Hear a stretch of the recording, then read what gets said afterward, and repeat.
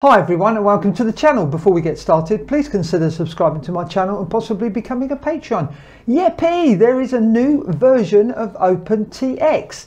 Now when I started my YouTube channel and started doing tutorial videos, most of it is about OpenTX. So I'm quite pleased to hear there is a new release, that it hasn't just died and they are still working on it. Now we're going to switch over to the computer and have a look and see what the changes were. I've read through them. There's not a huge amount of different changes. Like obviously we would have liked to have the touchscreen available for the TX16S and the Jumper T16, but that doesn't seem to have happened yet. But let's take a look at the computer and we'll see what the updates are. Okay, one of the biggest ones I would say is for the Radio Master Zero here. You can see it's supporting LRS and the multi version.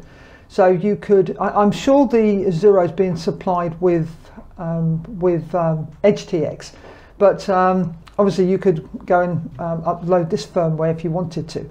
There's the Jumper T Pro, there's been adjustments on all the radios. We've got some Express LRS and Crossfire and Ghost modules have now additional info like mix rate, so they've added. There has been some work done. The one I would have liked to have was the touchscreen version. And you can see there's some work been done on the companion. So there we go. So yeah, it's not dead. OpenTX is not dead. There we go. There is a new version.